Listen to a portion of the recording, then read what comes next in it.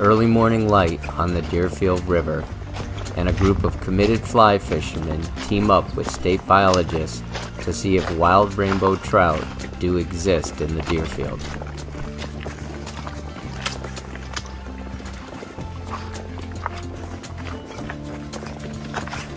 Specialized electrofishing equipment is used to temporarily stun the fish, with each fish being accounted for.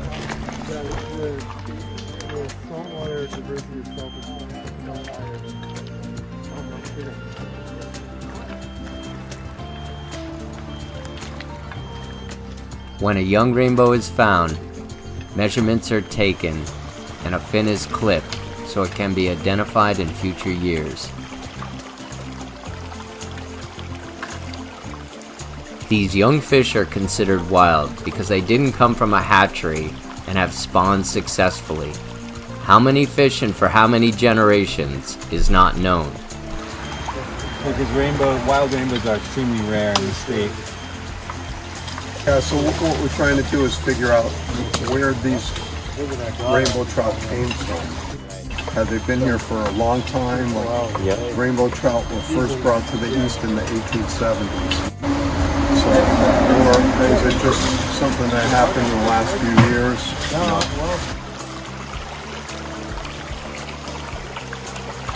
So one rainbow and some rookies? Yeah.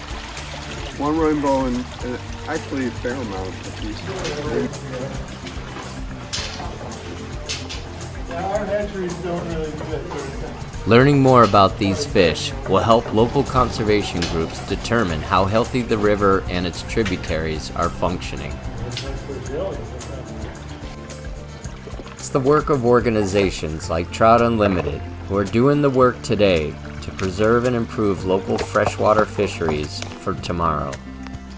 Consider reaching out to your local chapter to get involved and see what you can do. Our local streams and rivers are something we all love and share, so why not get involved and join in on the fun?